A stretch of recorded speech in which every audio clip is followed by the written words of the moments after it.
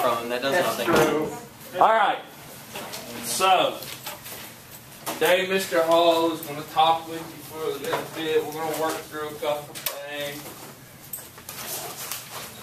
A couple is in two, or a couple is in like a lot?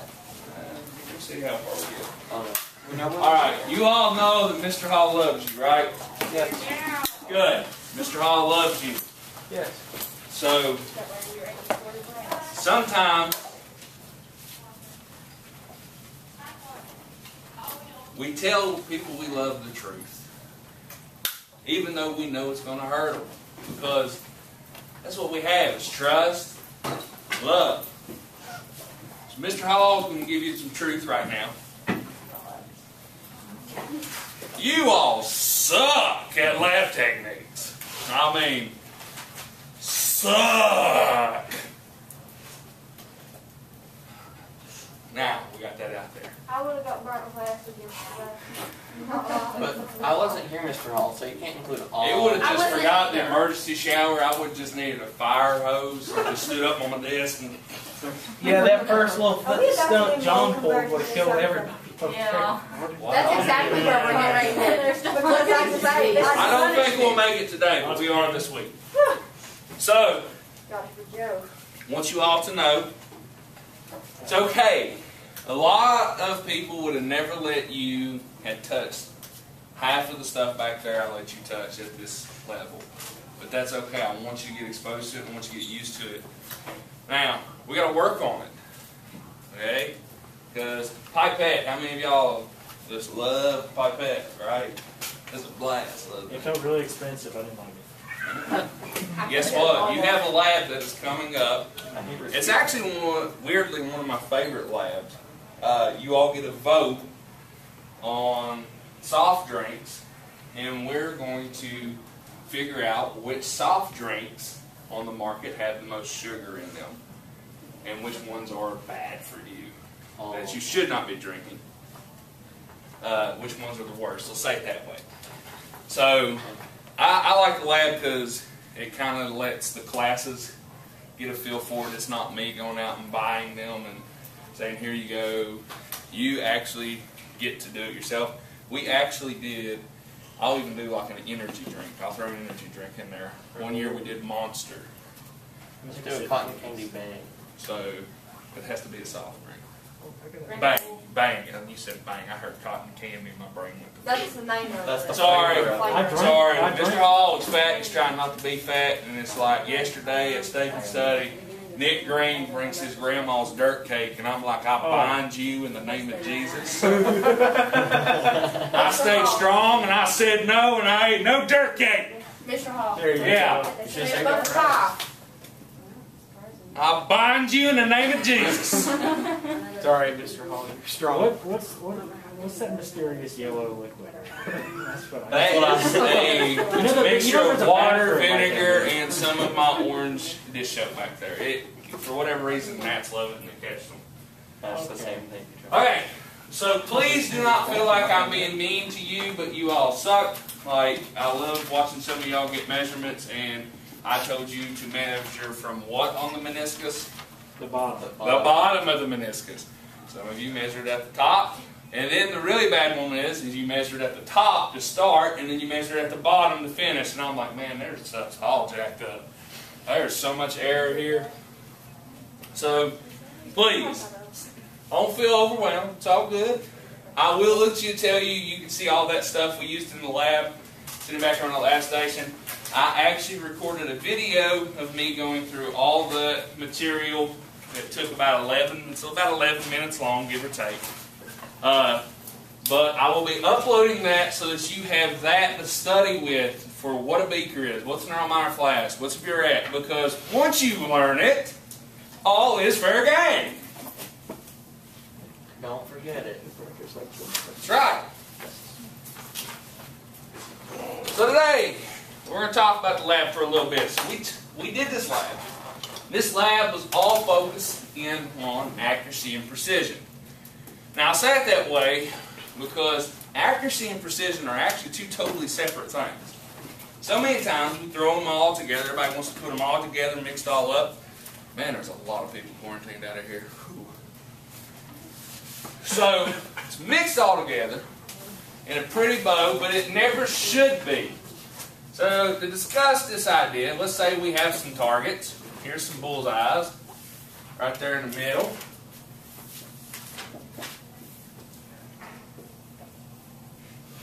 And let's say, for example, that we go out and I decide that I'm going to shoot a target. So I shoot at a target, and let's say I hit here, here, and here.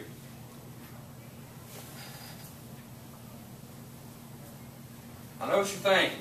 Man, Mr. Hall, you the man. You very accurate. Actually, no. Accuracy is something totally different. But what would you say here? I hit the bullseye every time, right? I'm very precise. I'm spot on. Now, precision's all about hitting the mark. Accuracy is different. Let's say I'm aiming for the bullseye, and I hit here. I hit here, and I hit there. Well, you're consistent. I'm consistent, which is accuracy. Consistent. That's what accuracy is. I have anybody here that shoots archery? Okay, that's fine. So question, if I was shooting and this happened, is this a bad thing? No. What do I need to do? Probably sight it again. Adjust. Move my sights. That's all I got to do. But this is beautiful. And if I watched anybody shoot like this from 40 yards, I'm like, man, that guy's good. He's really good. Because look how tight of a pattern that is. Accuracy is all about repeating the same result. So it doesn't matter if it's on the bullseye. This is accurate. We have precision. And this is accuracy. Got it? Yes. It's different. So the question I have for you is back in the lab. Which equipment was most precise?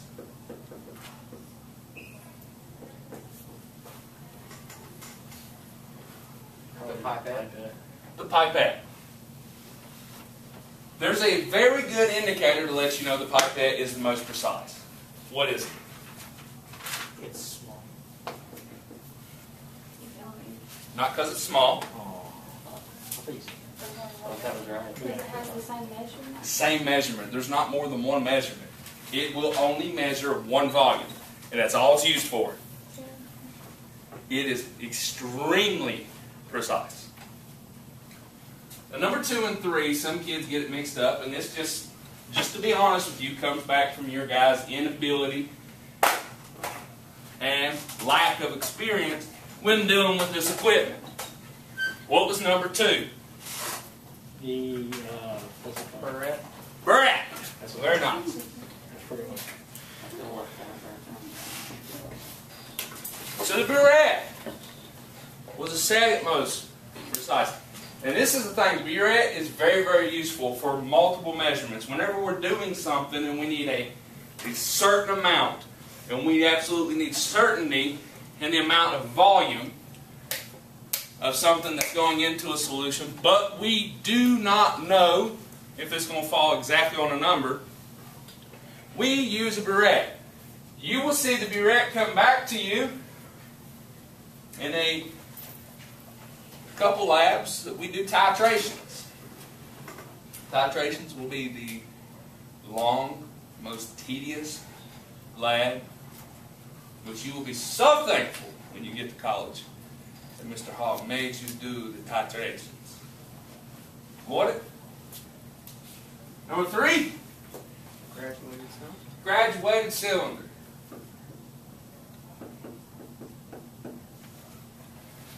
Now, we'll go out from here and go on to tell you. Number 4 and 5, they tie. So 4th place, Beaker. beaker, Let's go. and Erlenmeyer flask. The key with the ones in 4 are they are never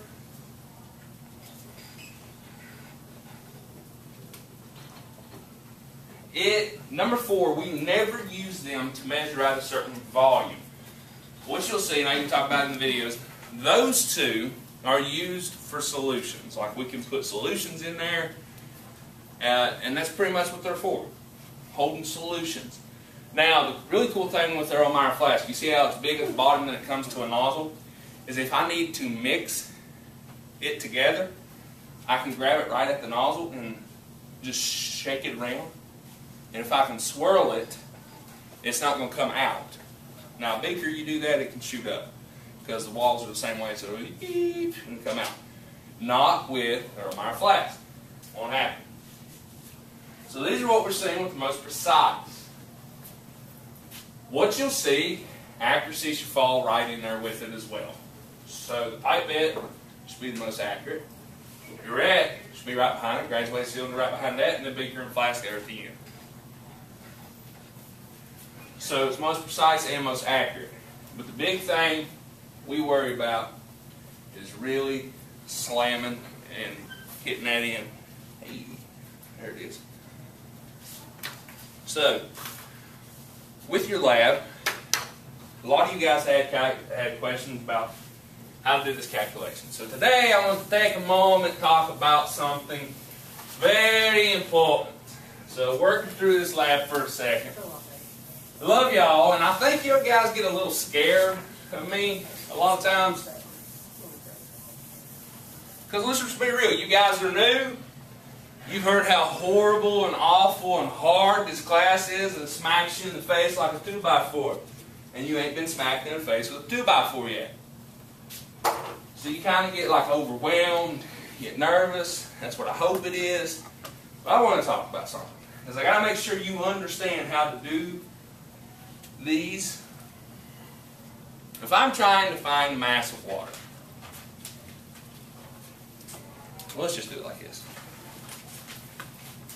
So let's say the first step. Trying to find the mass of water, trying to figure out if a beaker is accurate. Well, y'all give me a piece of glassware. I don't care. I think we did it on our flask earlier. Beaker, perfect. So let's say, trying to find how accurate, precise a beaker is. And the water getting blown up. So, what am I going to do? I'm going to choose a beaker. And the first thing I want to do, mass of beaker. I think somebody said that. Why am I getting the mass of the beaker? So you can always subtract it from. Thank you! Yes! That's why we need the mass of the beaker.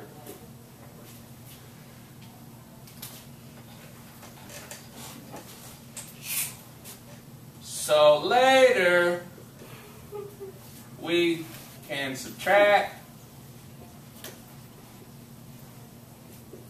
to find mass of water. So is it kind of like when you're trying to measure the weight of your dog and you're like, well, how much do I weigh? And then you pick up your dog and weigh yourself with it. Exactly. It's the same process. Cool. I've never thought of that. How often do you weigh your dog? I will use that I've got proof of you, huh? throughout the rest of my career. You're welcome. Anytime you ever hear that, you can be like, yeah, I'm the one that gave him the idea. I'll be sure to do that when I come here and visit like 5 years later. Yes. If that ever happens. Number 2. Choose a volume of water. Why are we choosing a volume of water? So you can see how accurate it is. Yes. But it's like how all my AP biology students have found out. Give me some more details. I actually did good. I got an 80%. I'm proud of myself. I was pumped. I still as good as I started twice that Yeah. Your reflection up. What's the density of water?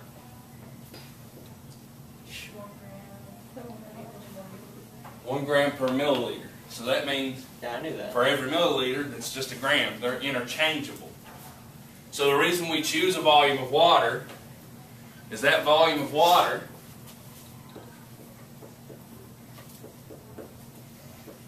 that looks awful. Lord. Is equal to mass of water. Now for those of you that are like, yeah, but what's the units? We use milliliter for volume, grams for mass. They're equal. So I've chose the volume of water.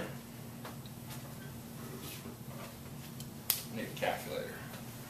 It's always dangerous when a science teacher tries to build a problem in their head in the middle of class, and it typically don't end well.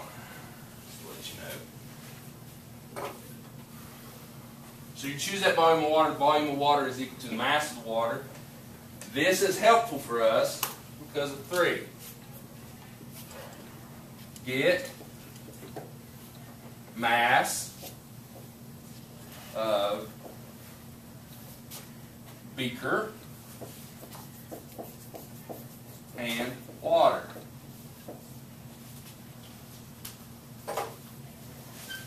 Why do we have to get the mass of the beaker and the water? So we can find out how much water we're going. Find out the mass of the water. We're going to do that by subtracting mass of beaker from this, left with mass of water.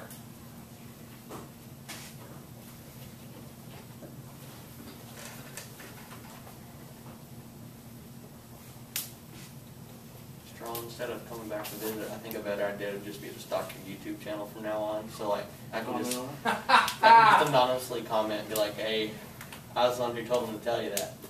I was actually looking. I need to go in there and clean it up. I need to delete all the videos. I definitely need to delete my old videos. These things are so bad. Okay, so let's say, for example, and this is where I need you all to get. I need you all to be to where I can give you the word problem, you understand what has happened, you pull the information from it and apply your knowledge. Because I'm not worried about, you know, which density of water.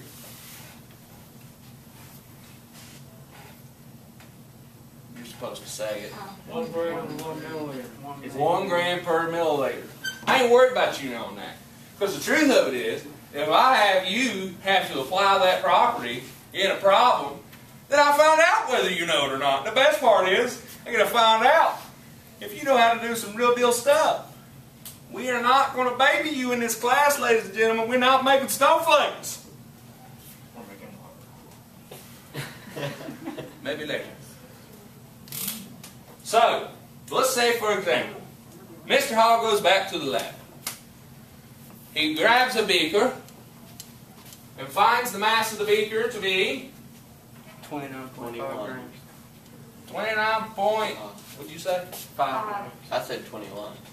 29.21 grams. Why not?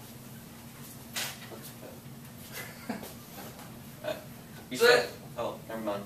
I just had a completely random thought. Go on. It's fine. Choose me a volume of water. Please make it something like around 13.789 milliliters. That's like a simple number. 50. 50. Thank My you. number was better. 50 milliliters. What's the mass of 50 milliliters of water? 50 grams. 50 grams. So 50 milliliters of water is equal to 50 grams. Or 5 decagrams. What's the 29.21 Dag. grams for? Mass of your beaker. Mass of beaker. So is this like an example problem? Yes. Okay. My hope is as I'm working through this and I'm creating this problem in the back of my head, then what will happen is We'll work out you all will watch the video, it's going to work out, and you're going to go, oh, I get it. So if he asks it on a quiz, I'm going to like destroy his problem and say in your face, Mr. Hall. And then I'm going to get it wrong anyways. Fail hard. What's up with that? All right, so then let's to say Mr. Hall fills it up to the 50 milliliter mark, so I'm supposed to have 50 grams of water in it. Now, I put it on the scale. Mr. Hall gets 80.01 grams.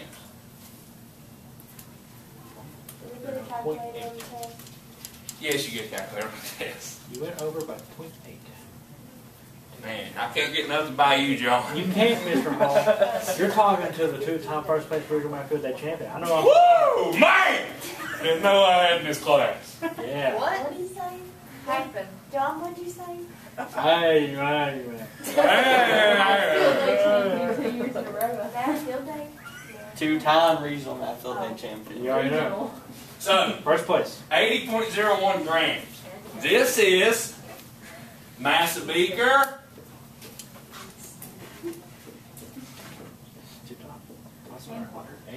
and water.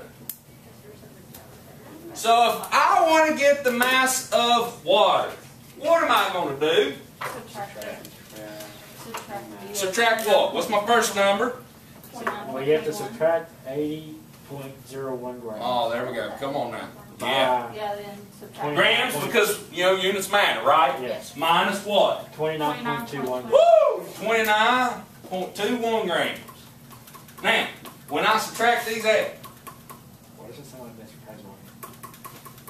and I get 50.8 grams, what is that the mass of? Water. 50.8 grams is the mass of water. So, we did all this to make sure you understand how you got the values back there you got. How you can find a mass of something is very important. And now comes the one question you all had. On the front of your lab handout, I had something there at the very bottom. Percent error. Percent error is very important. Whenever I was in college and I took a class called analytical chemistry, percent error was huge. In that class, for every percentage, you were off. So for every percent error, it was a subtraction from your grade. So if you had a percent error of 20, it was minus 20. And I got to say something. I now know why Dr. Wong did it like that. Dr. Wong. I had a percent error. It was pretty high one time.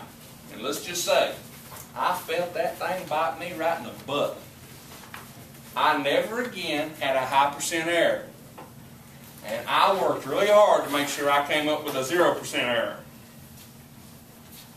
So percent error. Whenever you look at it, the percent error of this trial. I have to find out two pieces of information. I have the approximate measurement and the actual measurement. From the information up here on this board, what is the approximate measurement? 50 grams. 50 grams. 50 was the right spot. Beautiful job. I'm so pleased with you all right now. This, preferably this, is the approximate. Why is that the approximate? That's what we're going for. That's what we're aiming for. That's what theoretically we should have. What is the actual measurement? 50.8. The 50.8 grams. This is my actual measurement.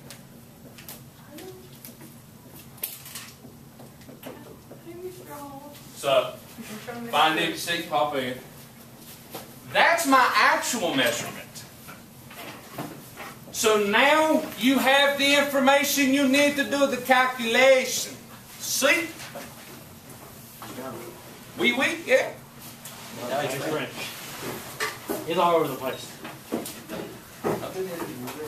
Okay, so approximate measurement. Now I did not put this on here. This should be an absolute value because I don't want you to end up with a negative percent error. I don't want you to have to worry about that.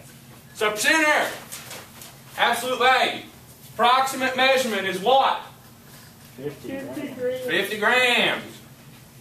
Minus actual 50.8. My 5 looks like an S. Now, in the absolute value, then we're going to divide it by the actual measurement, which is 50.8. 50.8. And then to get a percentage, don't you dare do this. Don't you ever speak these words in my room ever. Don't you ever cuss. Because I'm going to tell you right now, I don't care. When you want to use Miss Cole's scoop method, you use that down in her room. We do math up here. No scoop method allowed. You tell Miss Cole I said that. She knows. We multiply by 100. We don't move that decimal 2 places. But why? To get the percentage. I like this school. That's kind of how I Did it? Don't you say that. My I don't care if you use it in this room. Don't tell me you're using it in this room. You know, aren't the shells on the back of the turtle called scoops? Or like I have no idea. The little pieces of the shell, I think they're called scoops. All right, so let's do 50 minus. Sure. Minecraft did so. Okay. 0.8 grams. Divided by 50.8. That's a small. Now that by 100. We get a percent error. And by we, I mean me, because remember I said me, Mr. Hoggett back there, of 1.5748%. Now, did my calculator go 4 places? No, but I want you to stop at 4 places. Why? Because I feel like it just helps with the accuracy and precision in our calculations. So, what is the percent error of this trial Mr. Hall did? 1.5. Percent? How do you guys feel? Okay. Pretty simple enough, right? So far, so good. So far, so good. Now, I'm not going to throw like something really stupid hard at you. I will be honest with you. I have some practice problems I will end up giving you this week for you to work on this. And I will work a video for you to have with that as well. But here's the thing. I want to make sure you guys know where all this information is coming from. You have to be able to take the problem and do all this thinking and pulling and calculating yourself. It's weird since Mr. Stewart's class came in here because I'm scanning the room and I'm looking at people. And it's like I look at them and I'm like, do they have any idea what's happening? And it's a no. Shut up.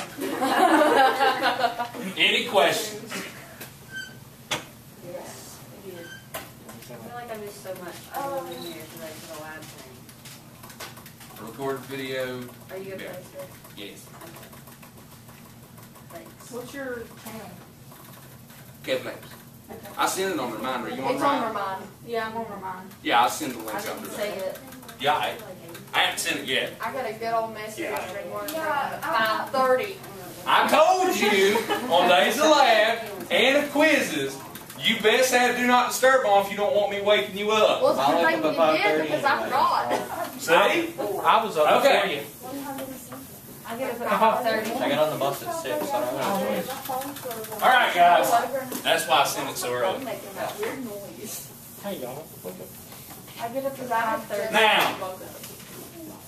If you miss the lab, don't worry. You'll have plenty of time to work with pipettes later. Yeah, it's not going away. corrode your I skin. guess I won. Now, let's have a conversation, make sure everybody's on the same page. What do you have coming up Friday? Quiz. Quiz. Oh boy. So, it's very important that you're studying and working. Have a gift. I'm full. You got jokes. I'm full of gifts. Is it a This is the first one of many to come. It's a thing. Extra credit. Ha! You got real jokes. If I color it in, do I get extra credit? No. You are not going to have to know all of these, okay? I'm not even worried about you knowing them. I'm just giving you the periodic table for some helpful information. Yeah, I wonder I'm what. going to give Jonathan this one too. Here you go, sir. Very important that you get familiar with this, of just like the outline right now. That's what I'm worried about. I'm not so worried you know all 118. So I'm going to be honest with you. I'm your chemistry teacher. I don't know all 118. What? You're not qualified to teach me chemistry. Who cares if I know what 114 is? You ain't ever going to do nothing with it. Uniquanium. It's actually all 118 has changed, and they actually have real names now. What? Huh? Okay, the ones that are down there like that, those are synthesized, and they're made in labs. And whoever makes them get to name them, and you have to be able to prove that it existed, and it's like a really complex thing. They literally take like two atoms, and they're literally slamming them into each other until there comes a point to where the two fuse together, and it's like, hey, new element gone. It happens that fast. It's that unstable. Wow. So, What's the purpose? It's to make a black hole. ladies and gentlemen, today we'll get into some real chemistry. So if I recall, we talked about the 3 subatomic particles, yes? Yes. What was the first one? Protons. Protons. Tell me about the proton. Don't look at the definition. Give me your own. It's positive. Positively It's inside the charged nucleus. in the nucleus. What?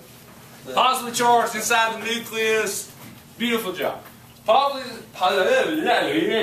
Positively charged subatomic particle located in the nucleus of an atom. An atom.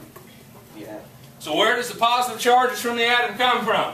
Protons. Protons. What is the second subatomic particle? Neutrons. Neutrons. Tell me about the neutrons. There's a negative charge in the atom. Yeah, in the atoms. They are Neutral. Neutral. Oh, wait. Oh. Yeah. subatomic particles found where? In the In the atom. nucleus. In the nucleus. I got it. They In the weigh atom, about that's the of course the Electron. or they have the same mass. Sorry. They have the same mass. They Yeah. don't weigh. Number 3. Electron. Electron. The electron. Negative. Tell me about the electron. Negative charge in the electron cloud. Negatively charged subatomic particle found In the electron cloud. in the electron cloud. It's on the outside of the atom. Yeah, Okay? very Not in the small. nucleus. That's what's up. This will be a problem. If the electron was in the nucleus, that means the atom has collided and collapsed within itself, and we got major problems. That would happen. What happened if that would happen to a human? Nothing would happen. It would not exist. Oh, It's like, boom, gone. That's what I want. miss. I mean, don't send me to the guy. Just turn him to Infinity War. So, here's the thing. We're going to focus in on these. The electron we're going to focus in a lot more later on. Right now, we're going to focus in more on these protons and neutrons. So we talked about, correct me if I'm wrong, we had started off with building the box and breaking down what all was listed on the periodic table, correct? We did that. Yeah. Yes. Did I get to the last bottom number? I don't think I was here. Mass. when did we do that? Oh, give it to me. Yes, Yeah, please. no, Say it yeah. again. The mass. Mass number? ABG mass. Average mass. Yes, we did. We started on it. We started on doing the bell ring. I know. That right there. You got me caught up. Y'all helped me. Boom, y'all were ready to bang the song. Average mass. Here's the thing. Average mass is very special. So you have to take a lot of things into account whenever you're dealing with atoms. So atoms, they're like people. Alright? Whenever you look at people, we're all people, right? So we're all atoms. Outside of that, Mark Zuckerberg might not be, but we won't know. oh, You just want to write that down? outside of that, we come in different shapes, different sizes, look different, sound different. Atoms can be different, but they can still be people. What I'm talking about is where this average mass comes from. You have, I need this, it has my periodic table app on it. Yes, I am a nerd. Yes, I have a periodic table app. These kids these days. I'm telling you. With their technology and their Back in my day, we had paper copies. The teacher gave us. Yeah, back in my day, we had to walk to school backwards in snow. Uphill both ways. I don't know. The average mass I must have been messing with me that day.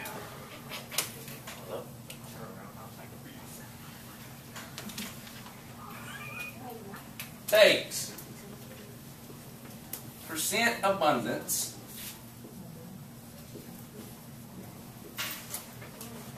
and isotopes into account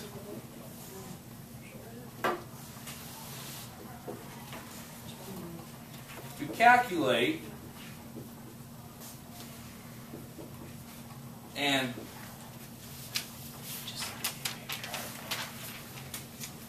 average Oh, it's purple. atomic mass.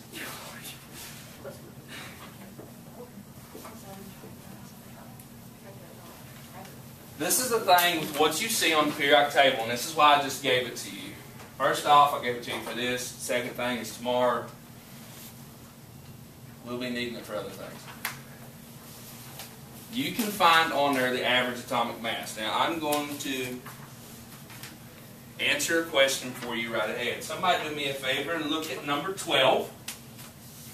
It's magnesium.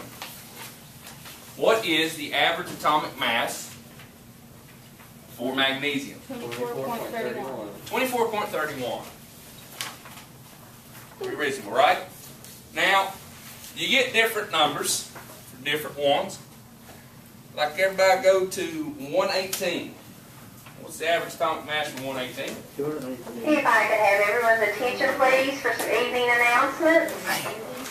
Want to remind everyone that tomorrow is Westside College Fair.